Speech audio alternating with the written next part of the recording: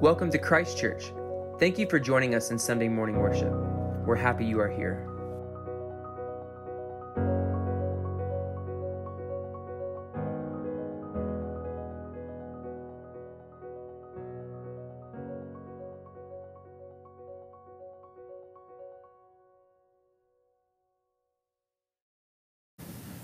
Good morning. I welcome you to our online service for Christ Church Episcopal. We're glad that you're joining us, and if there's anything we can do in your walk of faith, please let us know. Throughout this service, there are hosts that will be glad to pray with you, so if you have any special prayer requests, just click Request Prayer, and somebody will be with you to pray with you. I want to offer a welcome that is our welcome statement here at Christ Church. We extend a special welcome to those who are single, married, divorced, gay, filthy rich, dirt poor, or no habla inglés. We extend a special welcome to those who are crying newborns, skinny as a rail, or could use to lose a few pounds. We welcome you if you can sing like Andrea Bocelli, or if you are like our pastor, who can't carry a note in a bucket. You're welcome here if you are just browsing, just woke up, or just got out of jail. We don't care if you are more Catholic than the Pope or haven't been to church since little Joey's baptism. We extend a special welcome to those who are over 60 but not yet grown up, and teenagers who are growing up too fast. We welcome soccer moms, NASCAR dads, starving artists, tree huggers, latte sippers, vegetarians, junk food eaters. We welcome those who are in recovery or still addicted. We welcome you if you are having problems, or if you're down in the dump, or if you don't like organized religion. We have been there too. If you blew all your offering at the dog track, you're welcome here. We offer a special welcome to those who think the earth is flat, work too hard, don't work, can't spell, or because grandma's in town decided to show up on online church. We welcome those who are pierced, inked, or both. We have a special welcome to those of you who could use a prayer right now, had religion shoved down your throat as a child, or got lost in online traffic and ended up on our website by mistake. We welcome tourists, seekers, doubters, bleeding hearts, and we welcome you. Let us pray. God, your Son, Jesus Christ, promised to be with us whenever we gather together in his name. We thank you for Christ Church and the love that holds us together. Make us eager to gather for worship in person or online. Inspire us to learn and grow spiritually as individuals and as a faith community. We seek knowledge of your will for us. We pray for the strength and courage, the wit and wisdom, and the humor and creativity to follow Jesus, love people, and change the world. Amen. Continue now with our gathering hymn.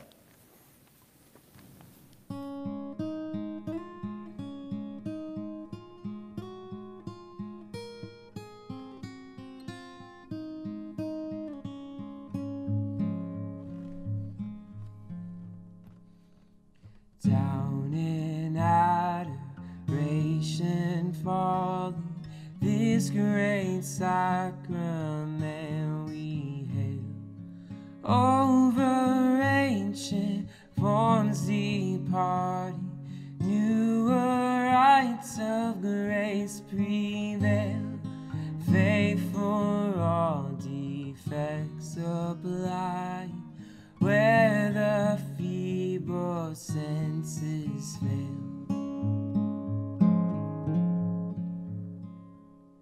To the everlasting Father and the Son who reigns on high, with the Spirit blessed proceeding, forth from each eternally be salvation, honor, blessing, might, and endless majesty. Jesus, Lamb of God, saving love for all, Lord of heaven and earth, Father's love for all, I bow to you. Jesus, Lamb of God, saving love for all, Lord of heaven and earth. I bow to you, bow to you, bow to you. Pour upon us, Lord of mercy, Spirit of thy selfless love. Make us of one true heart yearning for the glory of thy Son. Jesus, fire of justice blazing, gladdening light forevermore. Jesus, Lamb of God, saving love for all, Lord of heaven and earth, Father's love for all. I bow to you, Jesus, Lamb of God, saving love for all, Lord of heaven and earth. I bow to you, Jesus, Lamb of God, saving love for all, Lord of heaven and earth.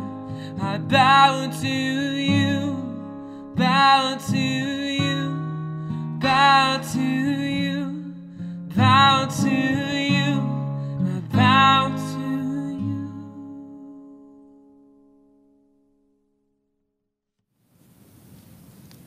Alleluia, Christ is risen. The Lord is risen indeed. Alleluia.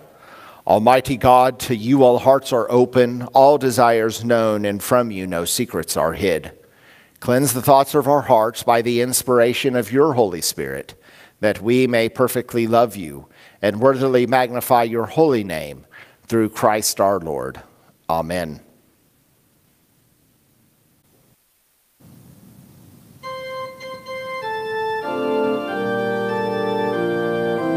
Glory to God in the highest, and peace to his people on earth. Lord God, heavenly King, Almighty God and Father, we worship you, we give you thanks, we praise you for your glory. Lord Jesus Christ, only Son of the Father, Lord God, Lamb of God, you take away the sins of the world. Have mercy on us. You are seated at the right hand of the Father. Receive our prayer. For you alone are the Holy One. You alone are the Lord. You alone are the Most High. Jesus Christ with the Holy Spirit, in the glory of God the Father. Amen.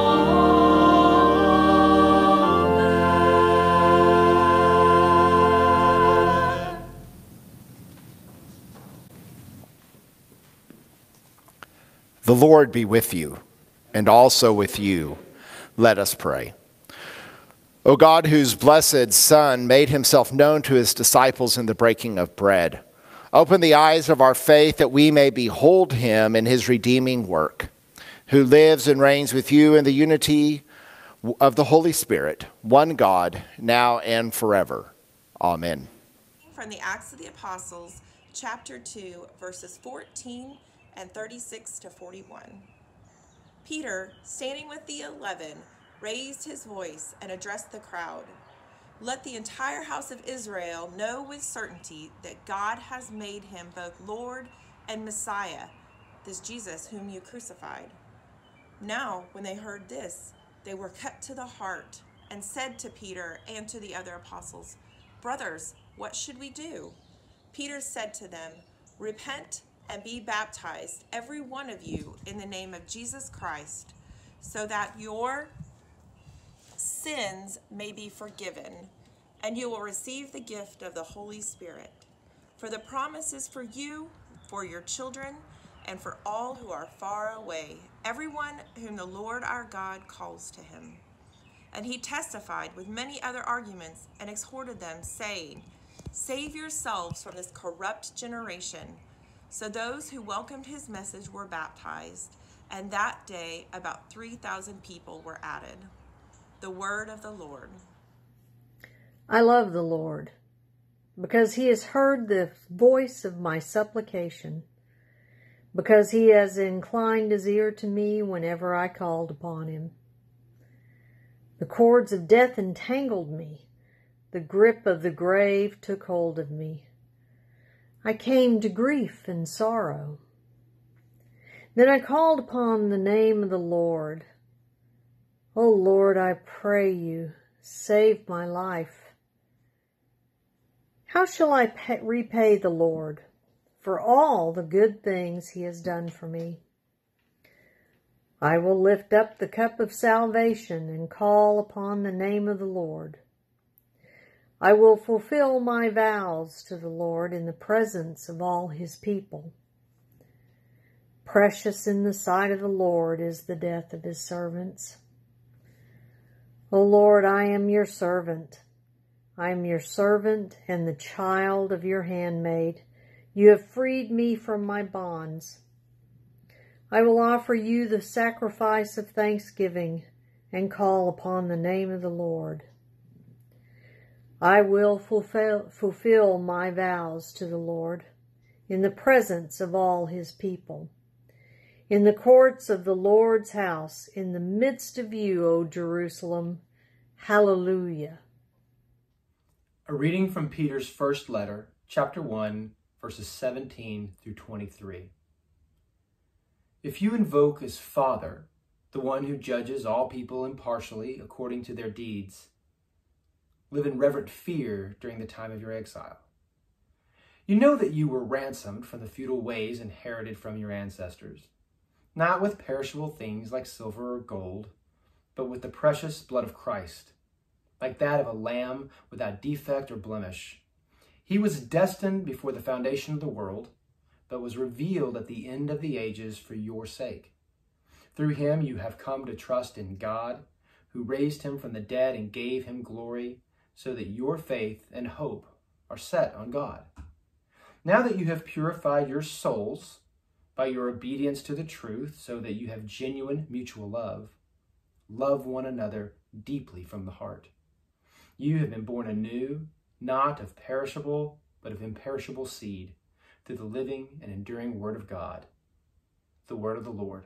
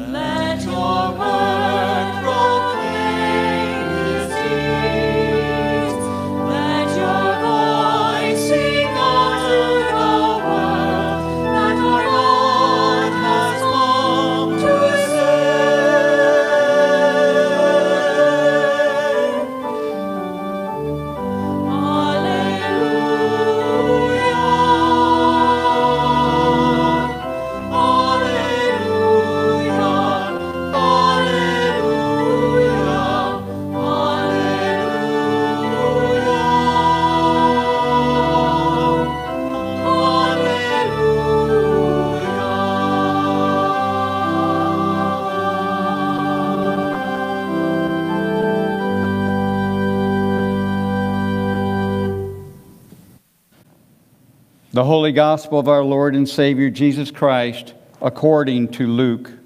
Glory to you, Lord Christ.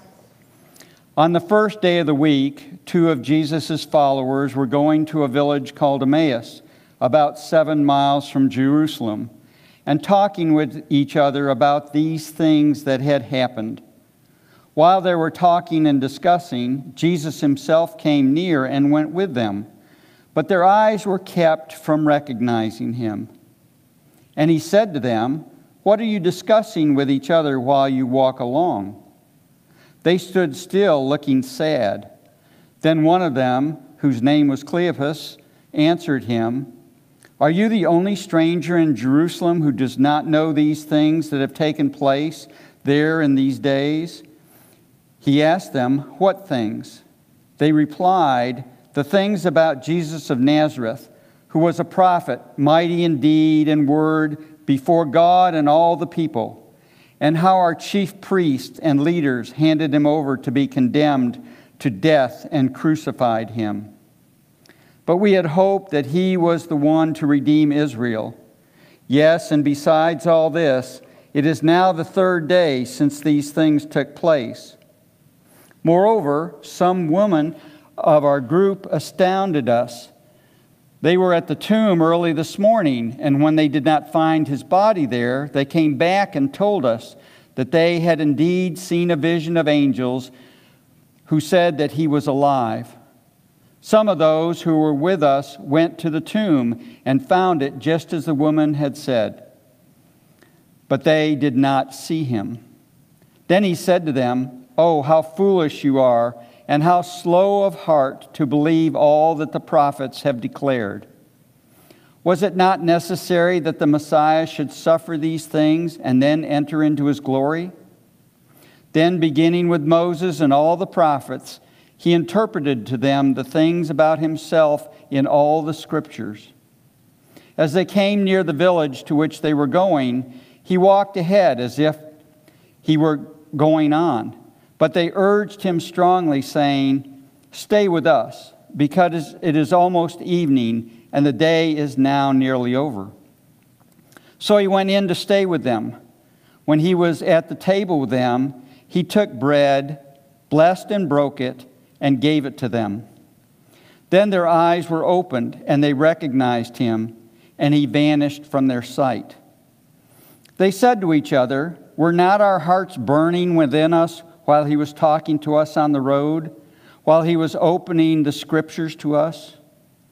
That same hour they got up and returned to Jerusalem and found the 11 and their companions gathered together. They were saying, "The Lord has risen indeed, and he has appeared to Simon." Then they told what had happened on the road and how he had been made known to them in the breaking of the bread. The Gospel of the Lord. Praise to you, Lord Christ.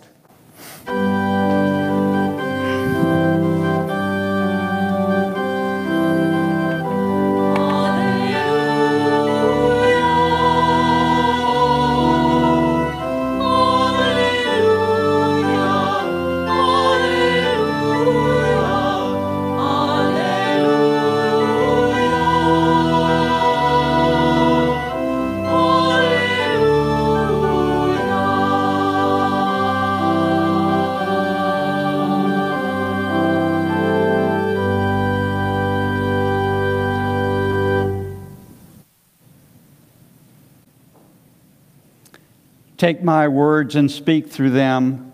Take our ears and hear through them. Take our hearts and set them on fire with love for you, our Lord and our Savior.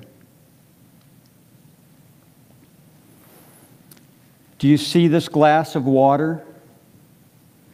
Is it half full or is it half empty? What do you see?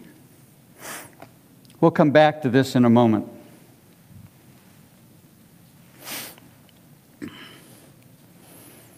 On the road to Emmaus, 2 of the disciples were talking, and a stranger joined them. But they did not recognize Jesus. I wonder why. It says their eyes were kept from recognizing him. Perhaps it's a test of faith. Now, you knew that I would get faith in this homily somehow. As they continue on the road, they talk and share the story of Jesus' crucifixion and resurrection, but they didn't seem to believe the stories that the women had told them. But they seemed to enjoy the interpretation of the scriptures that Jesus was discussing. When they reached the village, they asked Jesus to stay with him. And when he broke bread, their eyes were opened and recognized him, but he vanished immediately. What an astonishing moment that must have been. Can you imagine? They rushed back to Jerusalem, 7 miles, and told the other disciples of the encounter with Jesus, and professed, as if a declaration, the Lord had risen. So what does this story have to do with this glass of water? It's all about the attitude that we have in our lives. Do you believe in the Holy Spirit, the third person of the Trinity, is among us each moment of each day, knowing everything about us, our every single thought? Do you believe in God's healing power? We pray for God's healing of family, friends, and our neighbors. Do you have the faith that we will survive this corona pandemic? Do you believe and have a positive attitude that you can get through this time of trial? Our internal attitude sometimes does more good for us than anything else. And we have the power to choose a positive attitude. In our Apostles' Creed, we recite, I believe in God the Father Almighty, creator of heaven and earth. I believe in Jesus Christ, his only Son, our Lord. He was conceived by the power of the Holy Spirit and born of the Virgin Mary. He suffered under Pontius Pilate, was crucified, died, and buried. On the third day he rose again. He ascended into heaven and is seated at the right hand of the Father. He will come again to judge the living and the dead. This is all about faith. For me, and I hope for you, I believe that God will bring us through this shadow of the valley of death, out of the grips of the coronavirus that has touched the entire world. I believe that we will be stronger as a human race because we have been taken out of our routine of our daily lives and have been made to think and be creative to survive. Sadly, I believe there are still tough times ahead of us because of the decisions that are being made. But with our faith in God and his Son, our Savior, Jesus Christ, most of us will survive, just as the Israelites wandered in the desert for 40 years and survived. Each day, we need to have faith, hope, and love, just as Jesus gave the disciples when he breathed the Holy Spirit upon them. That same Holy Spirit that dwells within each of us, each moment of each day. Our faith will look like a half-full glass of water, seeing the positive in our lives, being thankful for what we have and what we are able to share with our brothers and sisters around us. We remembered the 25th anniversary of the bombing of the Murrow building this past Sunday. 168 people were killed, more than 680 injured, and we survived. Some of the comparisons between the tragedy in 1995 and the events that are going through today, I want to share. We as a nation have been through trauma before, and we came through it, just as we will this time. We remember how the grace and resilience of Oklahomans inspired the world in 1995. We came together as a community, regardless of our differences. We were united. We shared values, patriotism, and common humanity. People stepped up to help those in need. The volunteers, the rescue workers, the support services, the list goes on. We remember the image of the Oklahoma firefighter who held that lifeless body of a child who died in the daycare center. Just as today, others are carrying out those who have died from the virus. We remember as we see the first responders, nurses, doctors, who go toward the aftermath of the coronavirus in the overrun of hospitals treating patients, putting their lives in jeopardy. Just as the first responders, doctors, nurses, police, fire, volunteers ran into danger after the Oklahoma City bombing to help rescue and recover those who were trapped.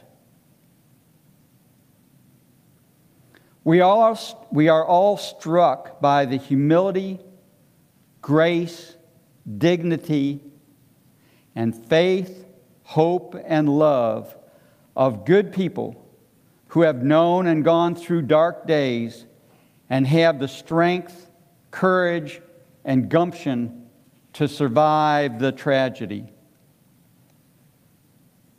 We need to have the hope that better times are ahead and that we will survive, all of us.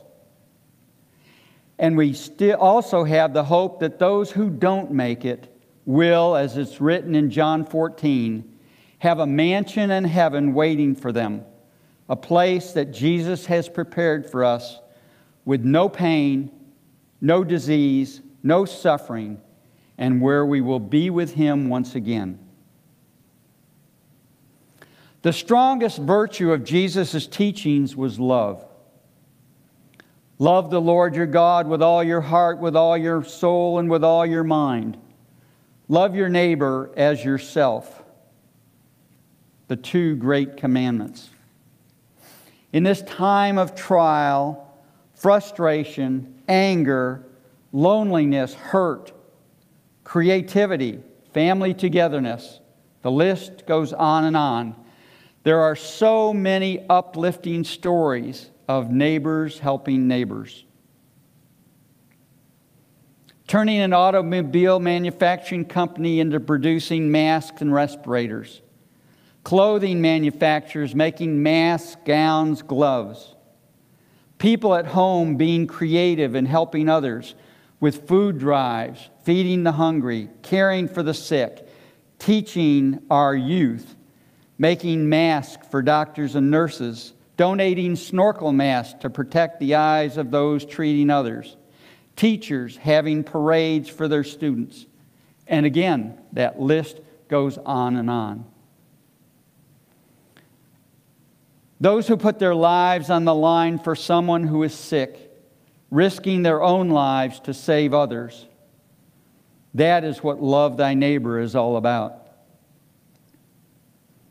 I share this message as a message of hope, love, and faith. I hope that I will be with you all together very soon in community and celebrating the success of overcoming this pandemic. I share this message with you because I truly love each and every one of you as family, as God's family.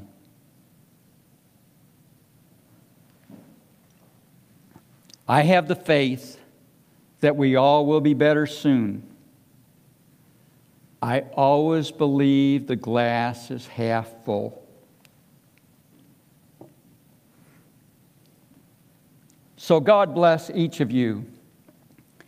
And as Sergeant Joe Gettier of Hill Street Blues would say at the beginning of each police shift, let's be careful out there. Amen.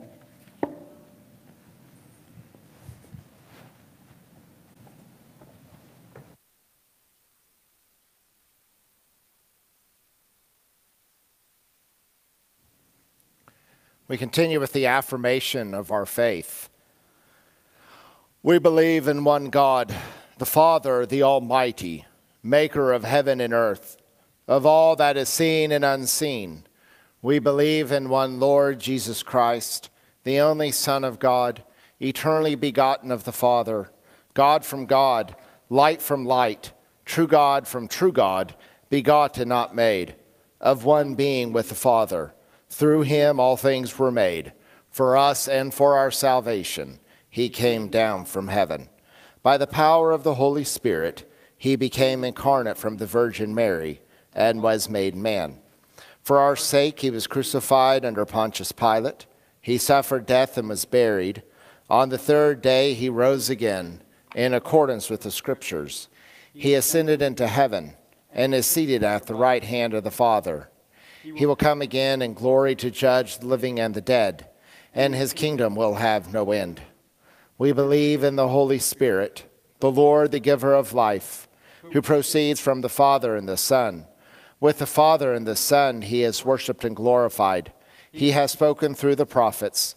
We believe in one holy Catholic and Apostolic Church. We acknowledge one baptism for the forgiveness of sins. We look for the resurrection of the dead and the life of the world to come. Amen. Let us pray for the church and for the world. Grant, Almighty God, that all who confess your name may be united in your truth, live together in your love, and reveal your glory in the world, especially all saints in Duncan. Lord, in your mercy, guide the people of this land and of all the nations in the ways of justice and peace, that we may honor one another and serve the common good. Lord, in your mercy, bless all those whose lives are closely linked with ours, and grant that we may serve Christ in them and love one another as he loves us. Especially for the birthdays of Heather Zaludik, George May, Brad Smith, Cynthia Berry, Nora Brewer, Anthony Marshall, Thomas Smith, Chris Roper. Lord, in your mercy, comfort and heal all those who suffer in body, mind, or spirit. Give them courage and hope in their troubles, and bring them joy of your salvation. Especially for Mia, Kathy, Robbie, Andrea, Wheeler, Misty, Sonia, Marilyn, John, Tori, Bill, Charles, and for those who have coronavirus, for those who are susceptible, and for our medical professionals. We pray for those who have lost jobs or income. Lord, in your mercy, we commend to your mercy all who have died, that your will for them may be fulfilled. And we pray that we may share with all your saints in your eternal kingdom. Lord, in your mercy. Almighty God, you have given us grace at this time with one accord to make our common supplication to you. You have promised through your well-beloved Son that when 2 or 3 are gathered together in his name, you will be in the midst of them. Fulfill now, O Lord, our desires and petitions as may be best for us, granting us in this world knowledge of your truth, and in the age to come, life everlasting. Amen. There was a tradition in the early church that during the season of Easter, one way of marking the power of Christ's defeat over sin and death is that we did not say general confession of sin. This is not a license to sin, but it is just a reminder of the power of God's love, that nothing can stop God's love for us. So the peace of the Lord be always with you and also with you. We're thankful for those who are gathering virtually with us or maybe watching it later on YouTube or Facebook. We're glad that you are joining us. If there's anything that Christ Church can do to support you, to care for you, please do not hesitate to reach out to us and let us know. If you are able to give, we ask that you go to christchurchtulsa.org/give and make a gift.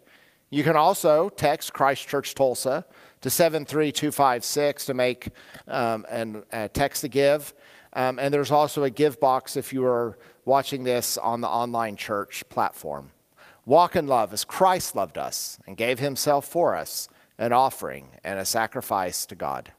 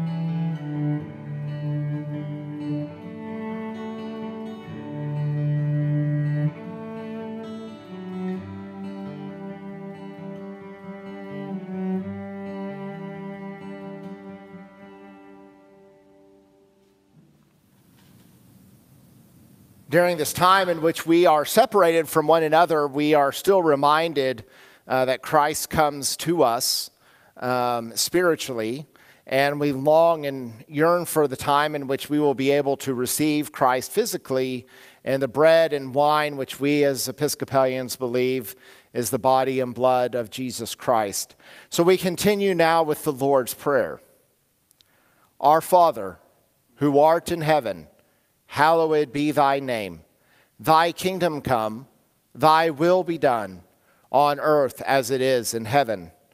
Give us this day our daily bread, and forgive us our trespasses, as we forgive those who trespass against us. And lead us not into temptation, but deliver us from evil. For thine is the kingdom, and the power, and the glory, forever and ever. Amen. Let us pray.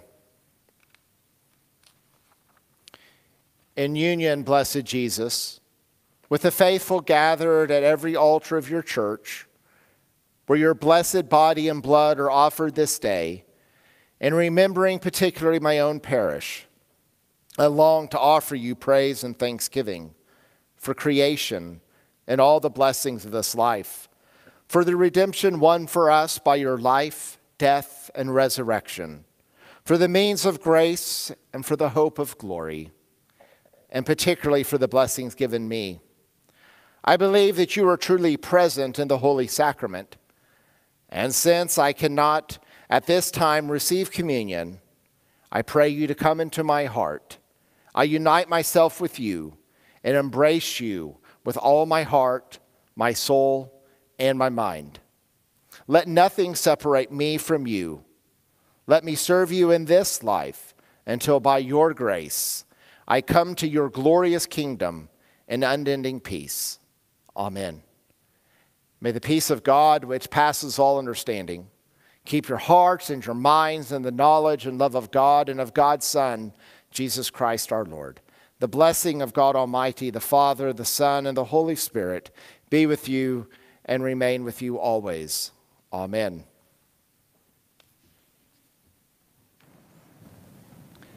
Let us go forth into the world rejoicing in the power of the Holy Spirit. Alleluia, alleluia. Thanks be to God. Alleluia, alleluia.